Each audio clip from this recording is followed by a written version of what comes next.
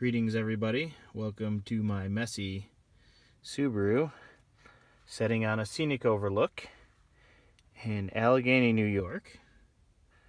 Okay, and what we're talking about today is this Comfort Loft Bento camping pot. I got on Amazon, I believe it was 15 and change, a little less than $16. Guys, what this is a pot that is along the lines of an MSR stowaway. There are a couple subtle differences that we're going to look at, but it is a little bit cheaper. So the question is, for the budget-minded, is this a good sort of a solo option? Okay, for someone looking for a pot that's just a slight bit cheaper than the MSR stowaways, which are already, you know, fairly inexpensive. So first thing we're going to take a look at is the box. Okay, this is a 1.1 liter pot. You see down here it says 1100 milliliters, 37 ounces. Okay, and it's got the height 8 centimeters and by 14 centimeters. Okay, which works out to be about 4 by 6 inches, and it's round. Okay, and the reason that they point that out is the product on Amazon. If you look, there are two different products. This is something that happens with some of these Chinese products where they actually list two different items under the same product, and you have to go down in an area that would typically be in size or color selection and select the round one. And the round one is the 1100 milliliter, and the rectangular one is something along the lines of that BCB little mess tin. It's smaller. It's a lot smaller, and most of the negative reviews actually seem like they had to do with that one, because when it showed up, it was a little small for practical cooking. I'm not saying that necessarily. I don't have that one here, so we can't look at it, but it seems like not knowing exactly what the size was isn't really necessarily a reason for a negative review, because you know the volume's listed, so and the sizes are listed, so it could just be buyer remorse, or buyer that didn't quite understand what they were getting going in. Okay, so here's the instructions that come with it. Who would have known if you put this on an open fire it'll get black? Well, steel wool can damage the finish, blah blah blah. Wash it before you use it, and then here's please contact us at an Amazon address, which is kind of interesting. Here's the barcode they have on it. I don't know what kind of information that'll be to anyone. Nowhere anywhere on the product or on the box does it say where this is made. So I'm assuming it's China. I suppose it could be India, because this sort of thing is popular in India. The MSR pots are made in, is it the Philippines? No, Thailand. They're made in Thailand. Okay? And presumably that's where all the MSR stainless steel is made. You know, I'd be willing to bet that the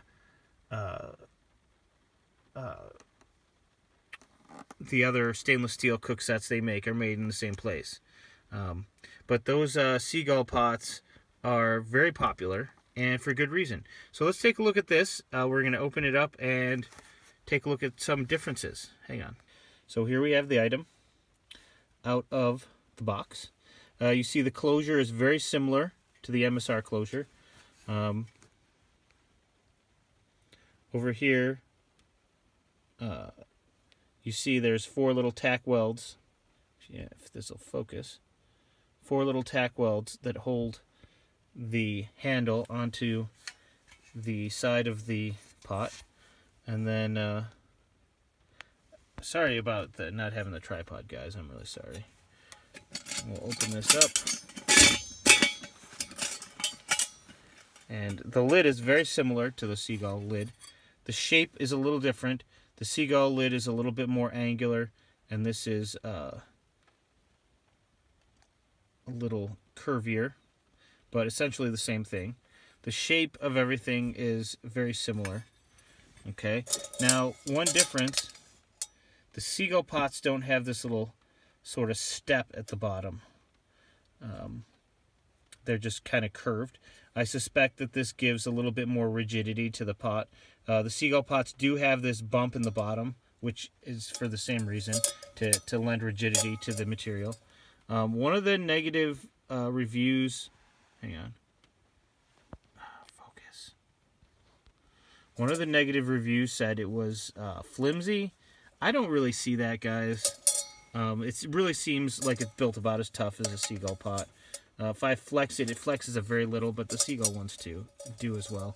As far as the lockup goes, it's about the same as the MSR one. You know, it'll definitely hold the pot upside down as it is.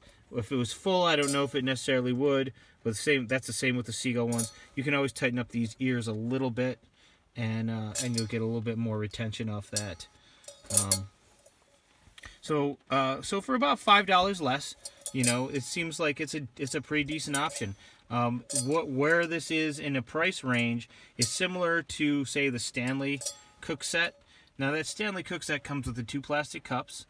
You may or may not have use for those 2 plastic cups, but I like the shape of this better.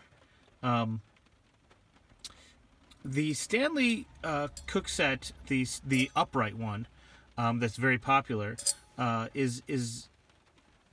not keen about the shape.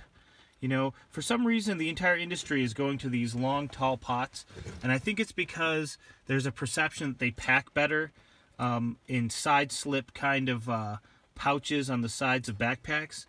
But really, from a functional standpoint, the way fire works, you want something that's a little bit wider than it is tall.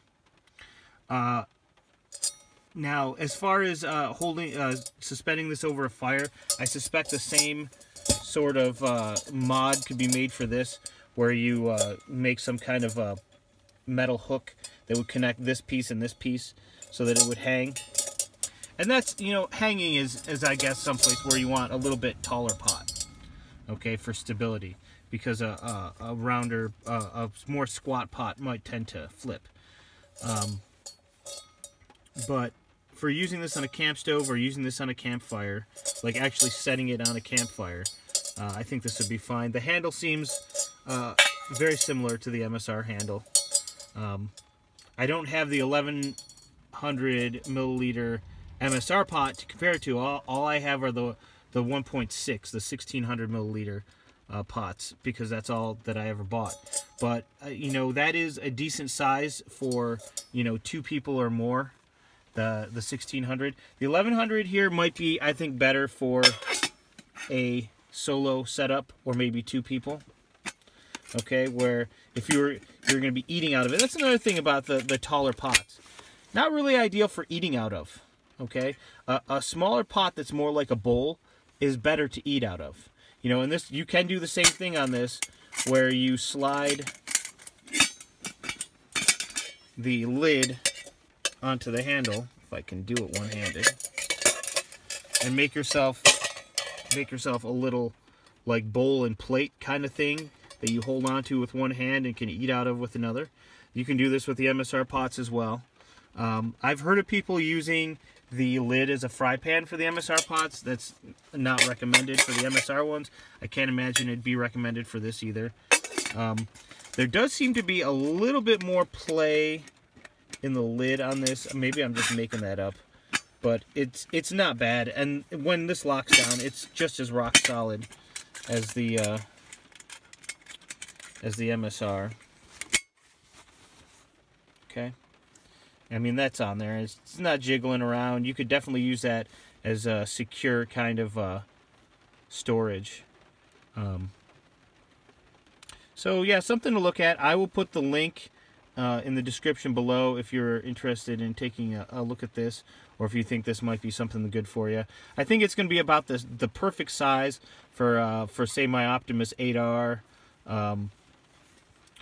or my 99 Optimus 99 to kind of mate up with those stoves.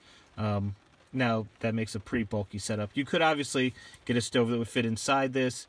You know, one of that new crop of the little super ultra lightweight Chinese canister stoves would probably fit in here, possibly with a canister if you got the right size.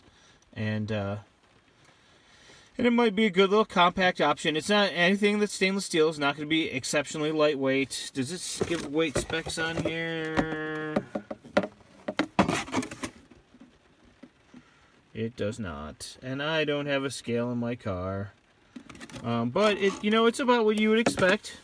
It's not super light, but it's definitely very portable. Okay, the sticker obviously is going to come off. So yeah. Hello.